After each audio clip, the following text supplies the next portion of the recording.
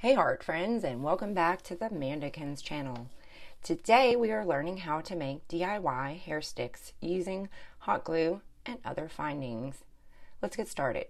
You will need hot glue and glue gun, 1/4-inch dowel rods, a measuring tape or yardstick, pencil, method to cut wood like a hacksaw, razor, scissors, ice cold water, no ice, pencil sharpener, a method to blunt wood, grinder or sandpaper, baby wipes to clean up, a silicone mat, water-based sealer, I'm using Minwax polyacrylic, paintbrushes, and your embellishments.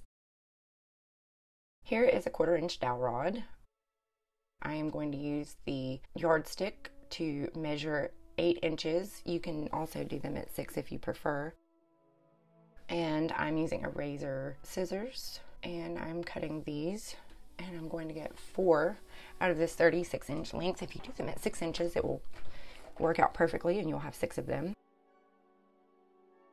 Here I'm using a pencil sharpener to sharpen one side of each of these.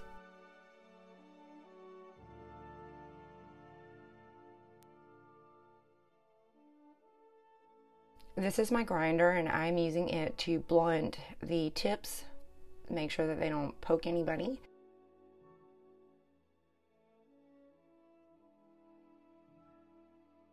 Here I'm painting them with acrylic, and I'm leaving the top of the hair stick without acrylic. It'll be covered in hot glue, so it doesn't really matter. I'm using black hot glue here, and as you can see, I've taken a length of wire and I've twisted it, and I am adhering that to the stick using the hot glue.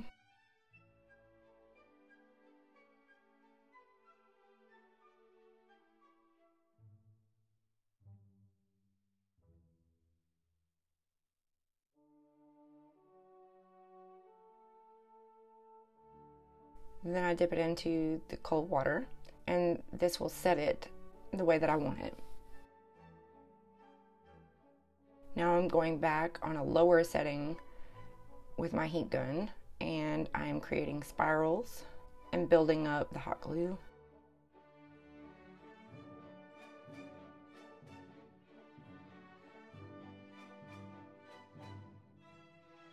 When I have it how I like it, I dip it back in the water. Starting on the second one, going to create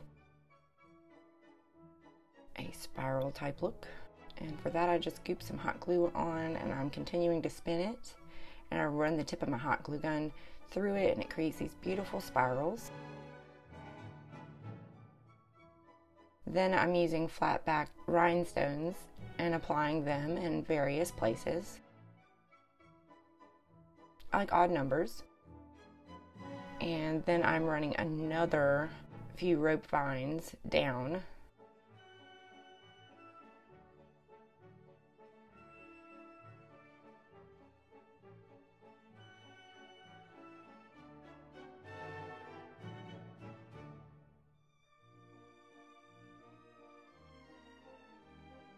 For the next two, I'm going to adhere a clear glass marble to the top using a small amount of hot glue. And then to ensure that it stays on, I create 3 little fingers or claws to trap the marble. Apologies for some of the video being out of screen. I will make sure in future videos that I have this adjusted to ensure that everything I'm doing can be viewed appropriately.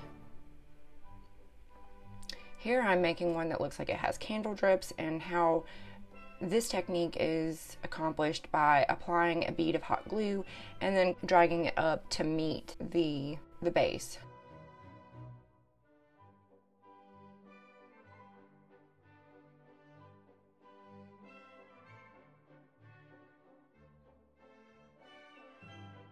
Here I'm applying pearl embellishments. These are also flat back beads. Some of them have a sticky back. However, I prefer to use the hot glue to make sure that they're stuck. So I just kiss it with a little bit of hot glue and apply.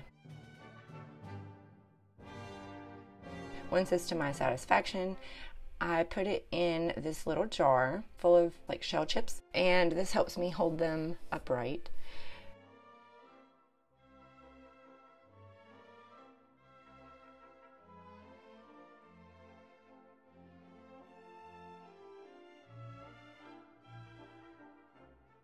Now I am cutting a piece of chain and applying a jump ring to a hair clamp, and this is what I'm going to use to slide over the end of the hair clip. With the twisted wire that we adhered to the first stick that we made, I have attached the jump rings to either side,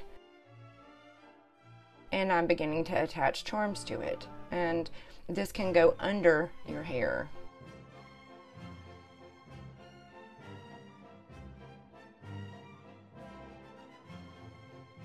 Look very beautiful and dangly.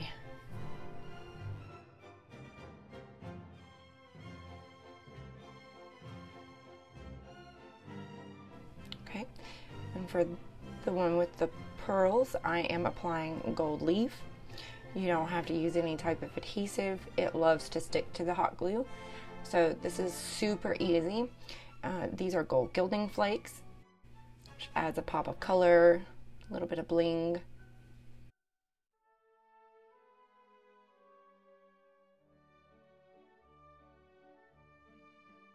Once I'm satisfied with how it looks, I move on to the dangle hair stick, and I'm applying silver leaf to it.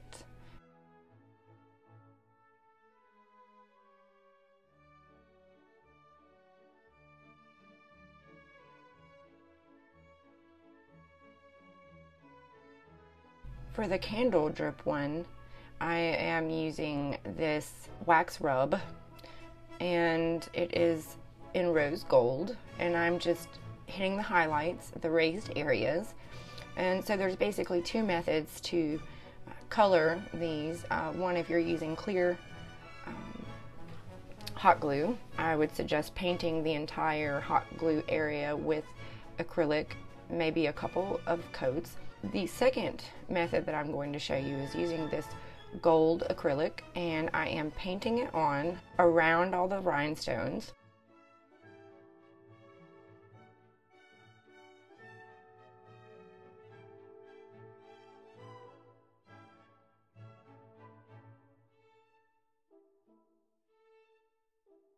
Then I'm going to heat set it, and then I will use the baby wipe to remove everything on the surfaces so that it leaves it in the recesses. So there are at least two different ways. I've also tried using nail polish, which is wonderful, and makeup works well if you have like a loose eyeshadow that you can use your fingers to apply, and that can also create a nice shine. Just some different ideas. Now I'm using Minwax polyacrylic to seal all of the areas that have hot glue and acrylic. Initially, I apply it only to the top part and stick it back in to the shell cup so that it can dry in a vertical fashion. And I do this to all of them.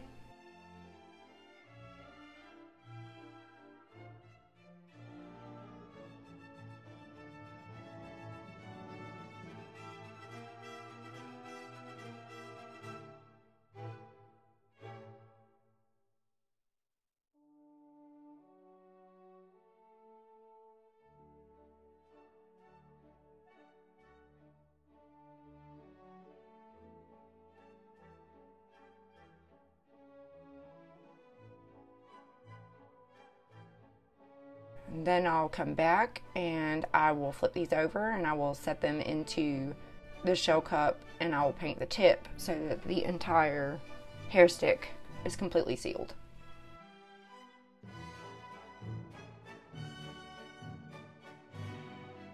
Here I am painting the Minwax polyacrylic onto the tips and placing them into the shell cup to allow them to dry. Then I use the baby wipe to clean the outside of the jar and seal it back up. And here are the finished hair sticks. Let me know what you think in the comment section below. My handcrafted work is available in my shop on Mandakyns.me. Mandakyns is an artist-centric community and marketplace platform that I developed to help creatives pocket more of the profits from their work. This is an open invitation for artists and crafters and creatives of all types to join the Mandakyns platform and begin listing their products and services.